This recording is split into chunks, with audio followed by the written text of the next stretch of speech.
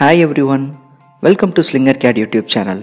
Do you know who discovered emanation of radio waves from the Milky Way? Carl Jansky discovered that the Milky Way emits radio waves. Radio waves are a type of electromagnetic waves with a frequency between 20 kHz to 300 GHz. They are produced naturally by lightning and are used for long-distance communication. He designed an antenna for investigating the radio noise that interfered with radio transmission. An antenna is a device used for transmitting and receiving radio waves. This received radio signals at a frequency of 20.5 MHz.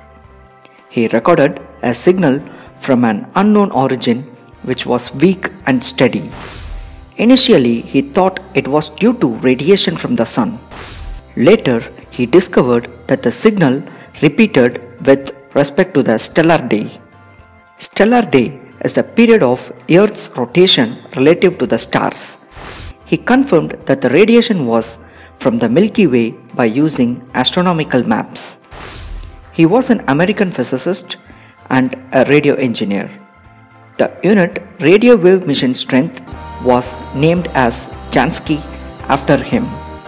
Carl Gustav Jansky, who is considered as the founding figure of radio astronomy, was born on this date in 1905. Thanks for watching the video. Hit the like button if you like this video. Stay tuned for more informative videos. Tomorrow, do you know who invented carburetor?